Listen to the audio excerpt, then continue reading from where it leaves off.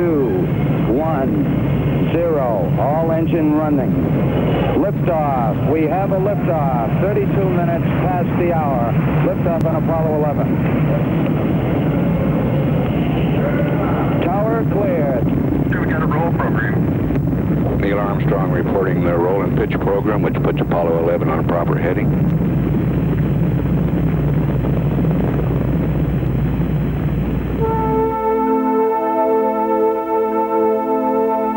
Houston, Apollo 11 is calling you on the high gain. How do you read, over?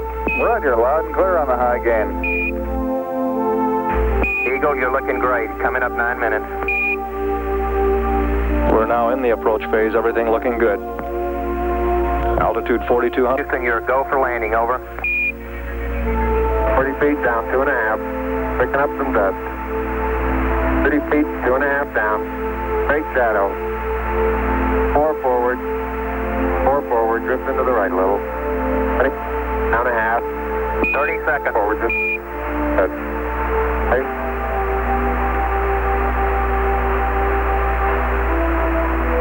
Contact light.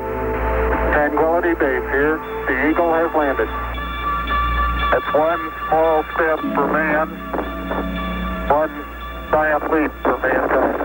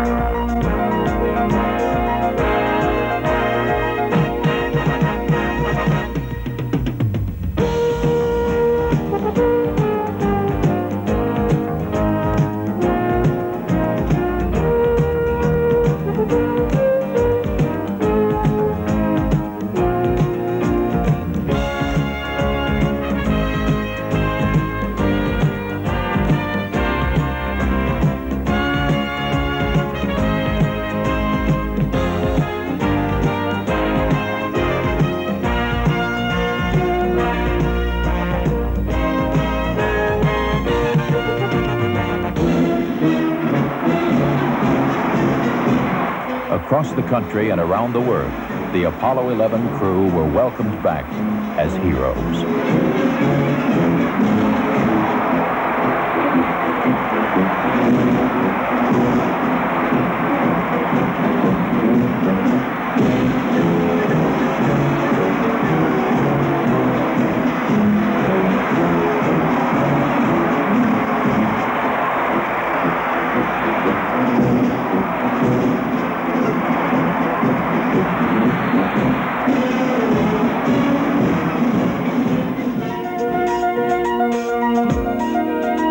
Meanwhile, more than 100 scientists from here and abroad began intensive studies of the lunar samples.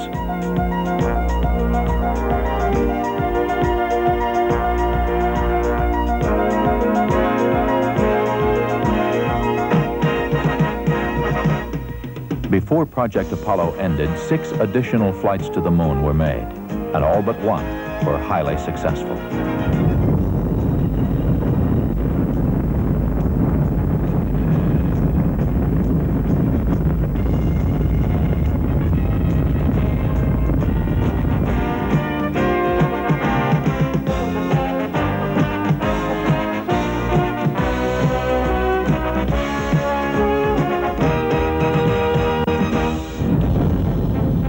Skylab was the next manned spaceflight. Launched first was a 2-story orbital workshop.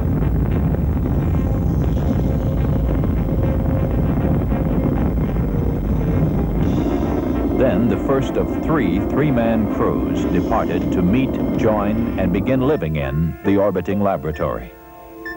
Those crews would stay 28, 59, and 84 days, respectively. One of the major objectives was to find out if astronauts could physically withstand extended stays in space and continue to do useful work there. The answer was a resounding yes. Experiments in astronomy, Earth resources observations, materials processing, and crystal growth all proved highly successful.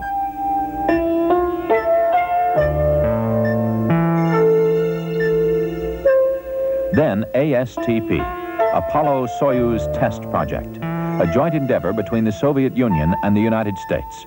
The mission called for a mutual docking and crew exchange to develop the necessary equipment for international space rescues.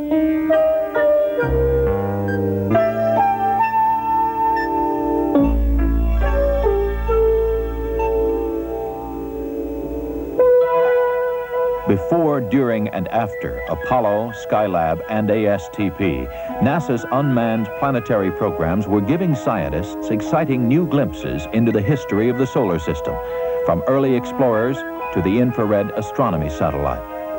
7 Mariner spacecraft flew by the planets Mars, Venus, and Mercury, sending back a stream of pictures and data.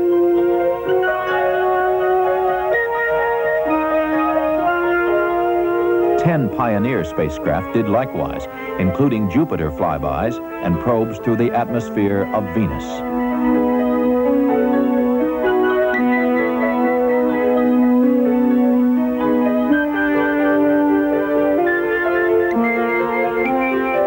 Pioneer 10 became the first man-made object to leave the solar system.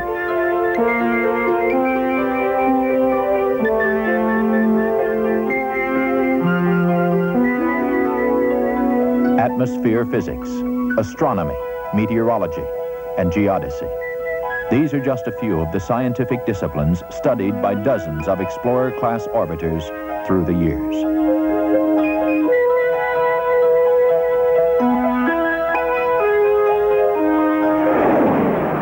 Hundreds of sounding rockets have probed the atmosphere above where balloons are effective, but below the area that satellites fly.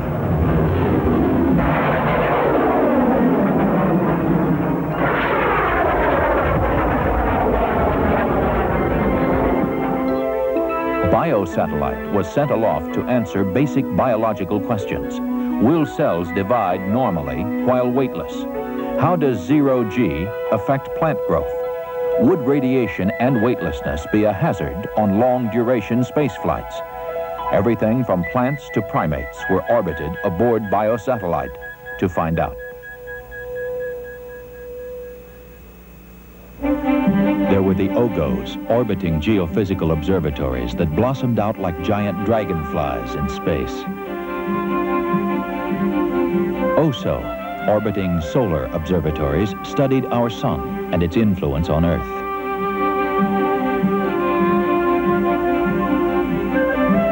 In the last 25 years, our orbiting astronomical observatories have radically changed our view of the universe. We now see a dynamic universe of quasars and black holes and other extraordinary objects, of cataclysmic forces causing the birth and death of stars, of billions of galaxies wheeling in the immensity of space. We looked back at planet Earth with Landsat remote sensing satellites. Crops, forests, pollution, all can be photographed in great detail to help us better manage our Earth's resources.